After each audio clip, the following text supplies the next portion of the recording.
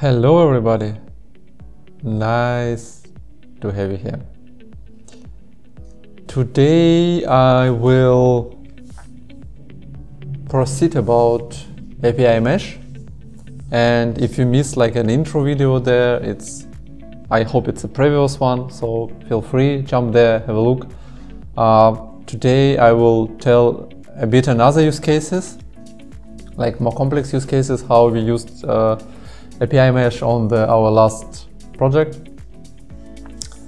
and let's have a look on it. So just imagine we have the Adobe Commerce system, we have the front-end system which already implemented against Adobe Commerce GraphqL, means it has already fully implemented front-end that's using the Adobe Commerce GraphqL and using it in standard manner. So assume it's IAM, Adobe Experience Manager, or assume it's PWA, for example, which using the standard GraphqL layer. And now the client is coming and telling, hey, we don't have any images stored in your system. We have images stored on our digital asset management system. And while providing them, so there's like terabytes of images, we don't want to store them on Adobe Commerce or on Magento, whatever.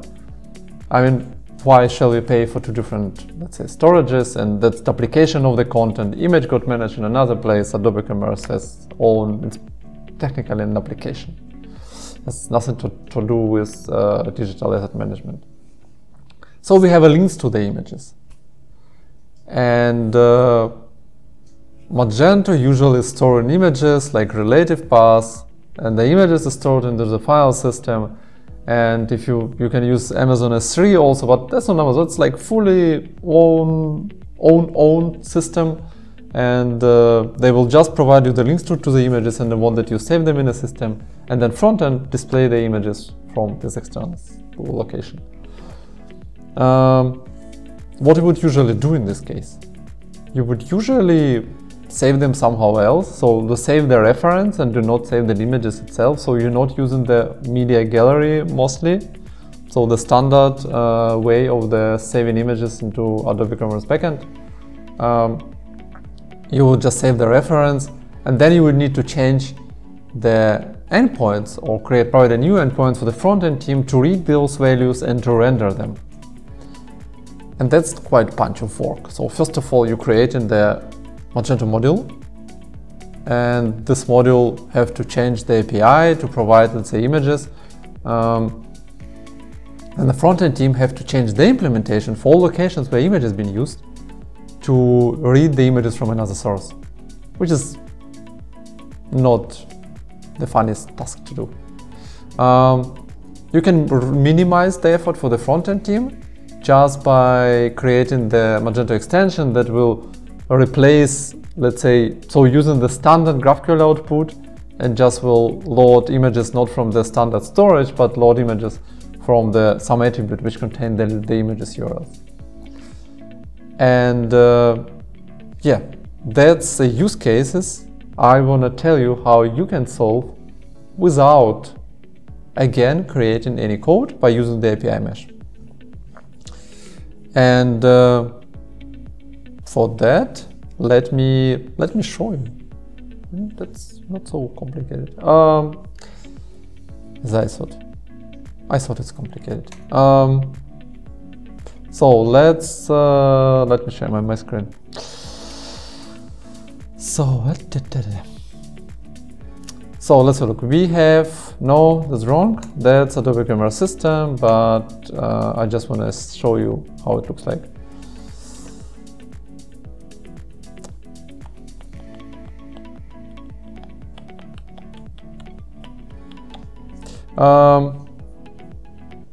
So we logged in the admin. I don't need to tell you that, you know that already. Let's have a look on some product. Oh, I have here the demo product I created, and you already can see it here, but so let's have a look. So images and videos, empty, and there is an attribute, external images. So the setting would contain just the URLs.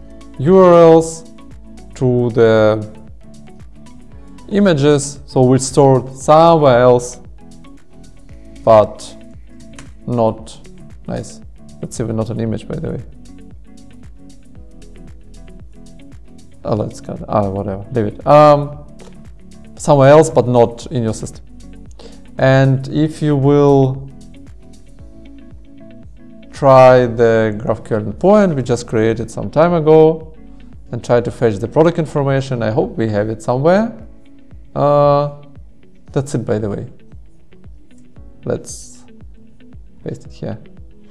It's our demo product, and yeah, that's our external images.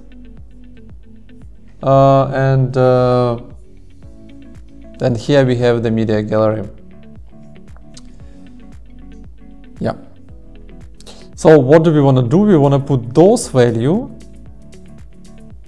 into the values which are part of the media gallery. Let me reorganize it a bit. Honestly, just to have them one close to another, and that's our external images.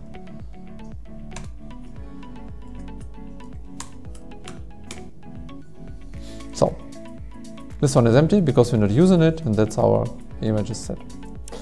For that, let's go to create some mesh file, and I have it definitely prepared. Don't be surprised. I guess you're not surprised. So we have here our standard endpoints, which I showed before. It's the REST and GraphQL. Technically, you don't need the REST one. Let's make it easier. And what are we doing? We create additional resolvers, and those resolvers allow us to modify the incoming or outgoing data of the request. It's not the most comfortable stuff because here, I mean, you can define also the external path to the resolver. I didn't try it yet. Maybe there will be another video on this one, but you have to define like resolver, so it's your path and that's your path they have to match. So because it then, I assume it's taking the file, creating this file with this content on the server and then placing the content inside, and that's pure JavaScript content inside. If you want to see how it looks like the following. And what are you doing here? So you define the resolver for the type. Type in our case is a simple product. If it's something else, you need to align it. Then you define the selection you need to have. So it's our media gallery, it's external images, it's a product name and product SKU. I mean, you can even skip those if you don't need them. And then you're doing very simple operation. You just split your external images value by the comma in this case, and then you return another value. So you return the URL for product image type name, and this URL is not anymore part of the standard gallery, it's a part of the external image, so of an attribute which contains external image. And that's it. Let's give it a try. Stuck. So, and now let's update the mesh. I mean, the option is only one here. Api Mesh update mesh resolver. That's our new file, and yes, I want to override it. That's it. So we send the new requests. Let's check the status. It may take some time usually, but yeah, here it's already telling it was successfully built, and let's then give it a try. So what we've got, as you can see, the same input, but got already another result. So we had here 3 URLs inside, and now we have a media gallery available. So we have URL, we have a label which now coming from the product name, and you also can, let's say, define anything else you want there. Position disabled to false. So the standard elements of the standard GraphQL schema, which allow to your front end to not do anything, because they just proceed to use the same functionality. It's allow you to easy import them, so you don't need to create, let's say, custom importers that parse the stream, get a file, save it somewhere, and so on. Just can push it all in one text attribute. You can add any other option there, and you can, by this example, I just want to show that you can align any input-output. Okay, in this case we aligned output. We may have another one when we change an input. But it's quite easy then. You don't need development again, just a JavaScript configuration, and we've done it within don't know how many minutes. Yeah, okay, sorry, I spent some time to prepare it, but it's still quite easy coding, I would say. Yeah, that was another example how you can use API Mesh. Again, as I told before, subscribe, ask your questions, drop me some use cases or examples you want to hear about.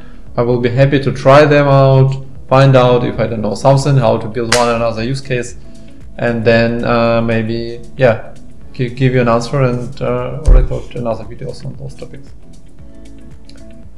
Have fun. Bye bye.